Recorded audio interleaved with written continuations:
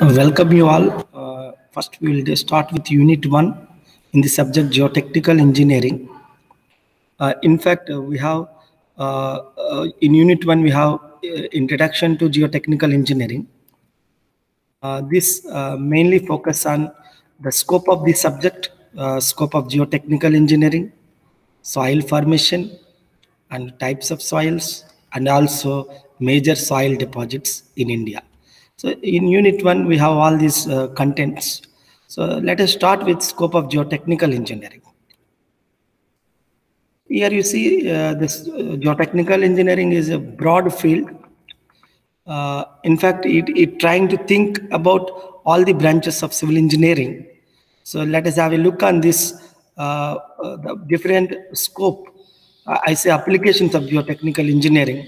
So here in different civil engineering works. Initially, we see here many times we used to use the knowledge of soil engineering for designing foundations. So here you see in this picture we have a foundation. In fact, it is a shallow foundation. It is a shallow foundation. Depth is less. Here in the other picture, you can see the depth of the foundation is more. This we used to call deep foundation. Anyhow, while you are designing foundation for a structure, we should have a knowledge on soil. So the soil, knowing properties of soil will allow us to design safe and economical foundation systems for structure. This is the load coming from the superstructure. So by having a knowledge on soil, it is possible to design foundations, whether it is shallow or deep foundation like pile foundation. So apart from foundation, we can use the knowledge of soil mechanics, geotechnical engineering for designing retaining walls. Many times we use it to observe retaining structures. Here you see this is a retaining wall. So in fact, retaining wall are constructed to support the soil, to retain the soil. Many times you might be observed, especially in canals. Here you see, sometimes you see the canal sites will be protected with the retaining wall. So this is the canal running full. So let me assume.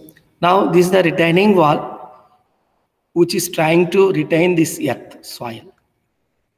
So now if you want to design this retaining wall, so the knowledge of soil is indispensable. It is absolutely necessary to know the properties of soil. So in order to design this earth retaining structure, retaining wall. In similar lines, here we can see here, this is actually a retaining wall. We used to discuss in foundation engineering elaborately. But the thing is, retaining wall is a rigid structure, whereas here you see sheet pile. Sometimes we use it to use a sheet pile. So we use it to use a sheet in order to support the soil. So now you see we need knowledge of soil. So in order to design these what I say flexible retaining structures, what you call sheet pile walls. Sheet pile walls. Here you can see here. So now the another application of geotechnical engineering, let us see now. You see this is in a highway, one can see now, and this is the highway embankment.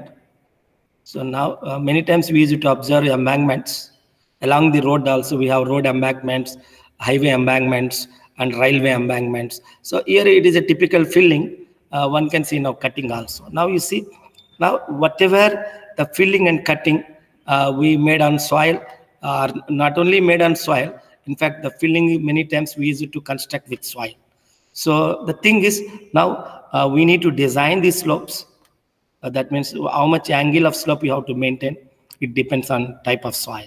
It depends on type of soil. It's maybe filling. A typical example for filling is highways, highway embankment or road embankment. Here you see a typical example for cutting. So with a slope, this is the angle of slope. Let me tell you, slope angle. So being an engineer, civil engineer, we have to design this slope. That means we have to decide the angle of slope. So it depends on type of soil. It depends on properties of soil. So now you see this is a cutting with the angle of slope beta. So here it is a filling with the angle of slope beta. Now this is the soil used for filling. So this cutting is done in the soil. So the knowledge of soil is required in order to design, stable slopes. Stable slopes. So after all, we are seeing here filling, and we are seeing here cutting. This is beta is angle of slope. So these are all earthen slopes. So all these slopes are made with the earth. Now you see the knowledge of soil mechanics is required in underground structures. Here you see this is a tunnel. In fact, it is surrounded by soil or rock or any earthen material, geological material. So now you see the knowledge of soil is required for designing the tunnel. So tunnel is an underground structure. So now you see it's a conduit pipe, what you call pipe. So here you see closed conduit. So if you want to design a pipe, so especially underground, once it is buried in ground, so there is a pressure from the soil. So we need to understand yet the pressure that we call pressure from the soil. So the knowledge of soil engineering, geotechnical engineering, allows you to design all the underground structures by estimating proper estimation of earth pressure coming from the surrounding soil. And apart from this, there are so many applications of geotechnical engineering. One very important application here you see in pavement design. Usually we have pavement in a ordinary language, I can call it as a road. So here you see it's just a highway pavement or road pavement. Here you see many times we know the structure of the road. We have subbase, base, and wearing course. This we call surfacing. But the fact is, while you are designing pavement, whether it is a flexible pavement or rigid pavement, I can say BT road or CC road, cement concrete road. So BT road is a flexible pavement. Here in this picture, we can see a flexible pavement. We have subbase, base, and wearing course. So here you see the crust thickness. That means thickness of subbase and base slab, base course. Actually, the thickness of these layers are decided based on the subgrade soil strength. So usually we use it to evaluate CBR value of the subgrade soil. Once we know the CBR value of the subgrade soil and knowing the traffic intensity, so then only we can decide the thickness of subbase and base course. This we are trying to call as design of pavements. So design of pavements many times is speaking about what